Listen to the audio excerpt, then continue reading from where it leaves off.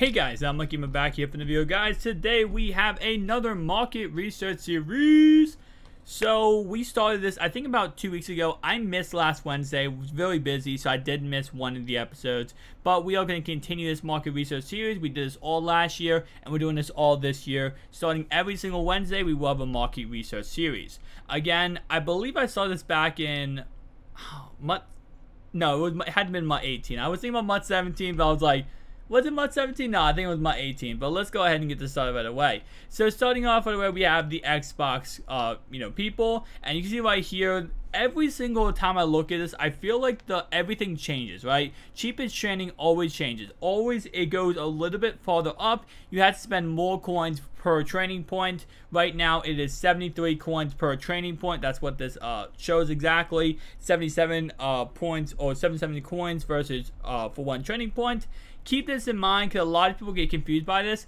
Is that these are the prices of what you want to buy it at. So, for example, if you go to Alex Lewis, right, and you see him up for 3,300 coins, that's not what you want to pay for that card. If you pay for that much for that card, you are not getting your, correct value for your amount of coins. And that's what a lot of people I see messing up with this whole entire list. They look at this and go, oh, Ted Hendricks is the best value. Let me go buy Ted Hendricks. No, if you can get Ted Hendricks at 760,000 coins, he is the best value. Keep that in mind. So, over this last couple of weeks, or last week, or last 2 weeks when I missed, we had power-ups go a little bit more up in value. We had the Gauntlet release. What did the Gauntlet do to the game? Well, pretty much it did go ahead and increase a value of one player. Because only one player got a Gauntlet player out of it, and that was going to go ahead and be Kelsey, Jason Kelsey, I believe his name is. And let's go ahead and take a look at him. As you can see right here, his power-up did go up to 40,000 coins, and of course that is because he got a new Gauntlet player, and of course that went ahead and skyrocketed his card up to 55, now down to 40. And you can see right here, I've always said this many times, if you ever think about upgrading a player and their card just skyrocketed up in price for whatever reason, always wait. You can see right here, if someone would have powered him up at, September 22nd, he would have been 55,000 coins. You could have saved 15,000, and his price will even go farther and farther down as a new card comes out. So never power up a card. If they skyrocket, don't do it that same day. Do it later on. I made that mistake with Mr. Tyreek Hill. So always make sure you do that. Nonetheless, though, other than that, though, we had the Gauntlet release. We had new power-ups, which kind of interesting. I know you guys already know about this, so I'm just gonna make this brief. But we do have a new Patrick Mahomes, and you can see right here he does have a new power-up card. Now we've talked many times about this, that maybe Patrick Mahomes and other cards will get new power-ups in the future.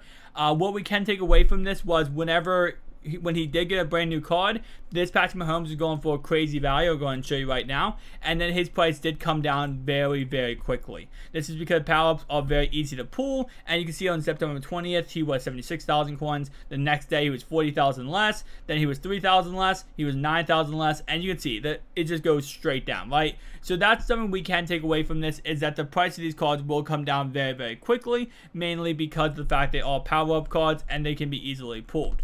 But that is something to take into consideration, not about the power-ups, not the actual power-ups, physical 68 overalls, but the power-ups that go into the set. Now, we're going to take a look at Patrick Mahomes, because his card did go a little bit up in value, I believe.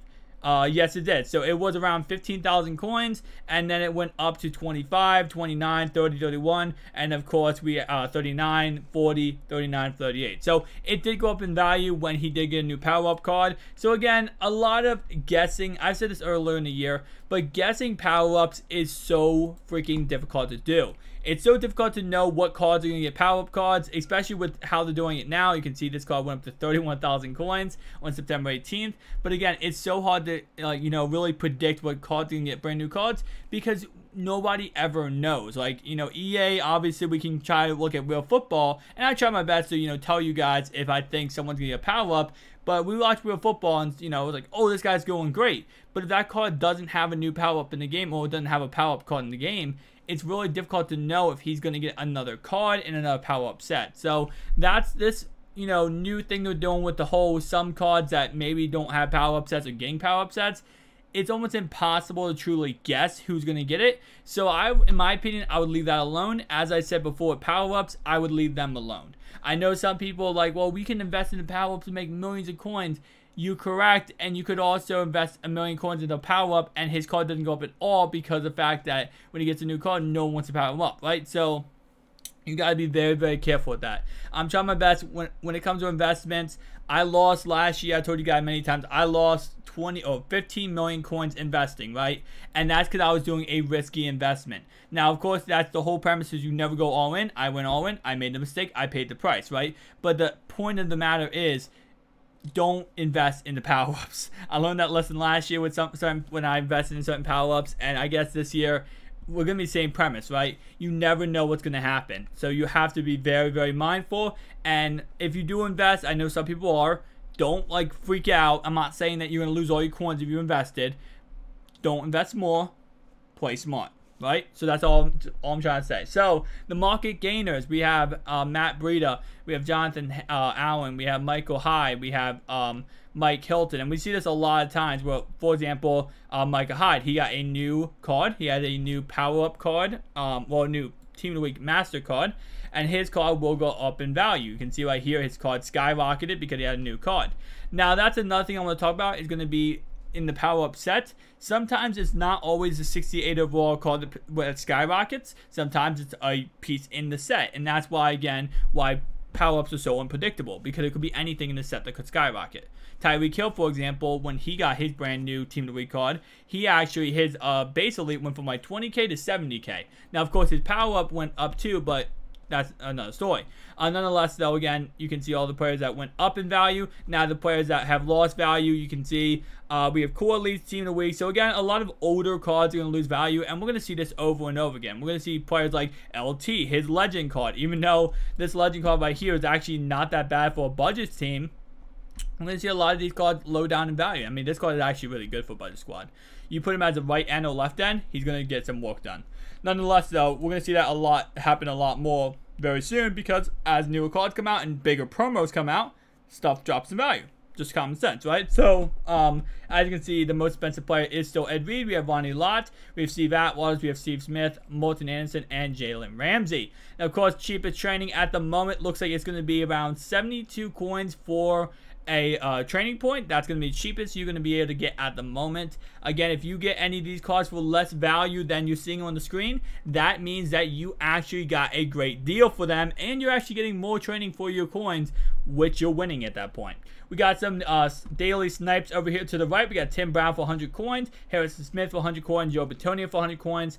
A lot of 100 coin snipes. Now let's go ahead and go to PS4, where no 100 coin snipes will be present. Oh, well, never mind. It looks like there's a lot of Kevin Greens that people did not like. Okay, someone hates Kevin Green. Alright, guys, so on PS4, it's the same thing as Xbox One. I talk about this every single week. It's the same exact thing, except everything's a little bit more expensive. That's just how PS4 goes. Less players play PS4 than they do Xbox One, so it's the same premise, except it's going to be a little bit less more expensive on PS4 than Xbox One. And PC, yeah, PC is just dead. PC is a ripperoni, man. 11 coins per training point. Yeah, PC, we don't talk about PC, okay? We don't talk about PC because PC, 2 people play it, and those 2 people, we don't have no idea who the names are or who they are. But they are the 2 people that play it, and they populate that game. Nonetheless, though, market losers for PS4 is going to go ahead and be Anthony Harris, Casey Haywood, Taquan Smith, EJ Manuel, Ricard Allen, Fletcher Cox, and actually real fast, as you can see, power up, 2 power-ups on the biggest market losers.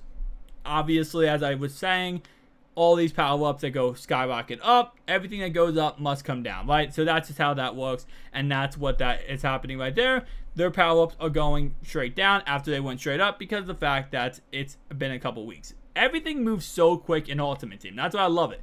I use this analogy all the time when it comes to cards and MUT. Cards and MUT are like cars, okay? They're like cars in real life. The second that car, when you buy that car, you have so much value in that car, right? That's brand new, I'm just going to say my favorite car, Mustang. You buy a brand new Mustang, right?